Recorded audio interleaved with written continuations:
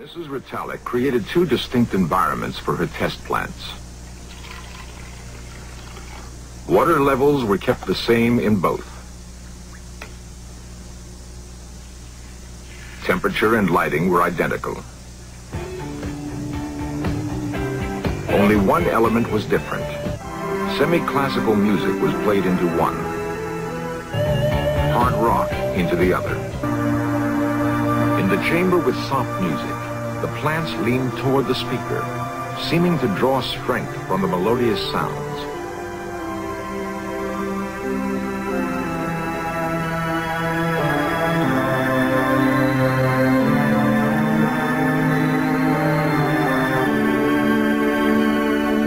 In the chamber with rock music, the plants shrank away and eventually died.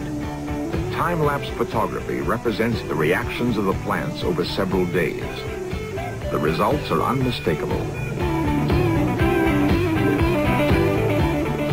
Test conditions could only mean that it was the quality of the music, not the volume, that determined the reaction of the plants. The plants, it seems to me, are trying to tell us something.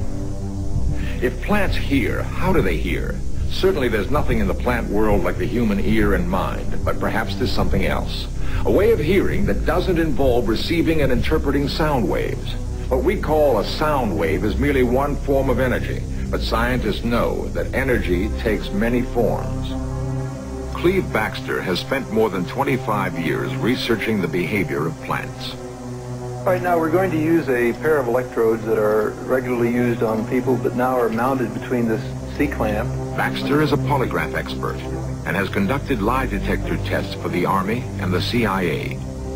The polygraph is essential to his work with plants. This is a conventional piece of polygraph equipment of which we're using only 1/3, the galvanic skin response section. Now I'm going to activate the chart drive on the equipment and turn up the sensitivity and balance in the plant between these electrodes. Now, the tracing we're getting now represents the plant.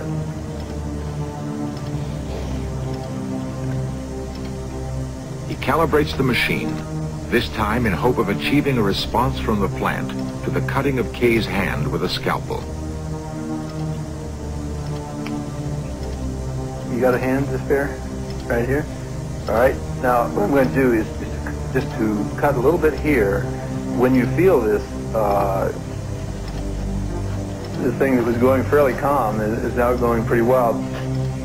I think the plant is tuned into your apprehension pretty nicely. Now let's see if it's tuned into this.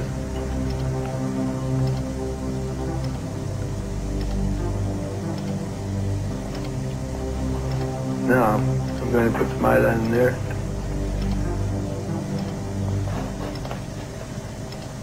This time, the results were positive. The plant has reacted in some way. Baxter can only conclude that it is a reaction to the pain felt by another living thing.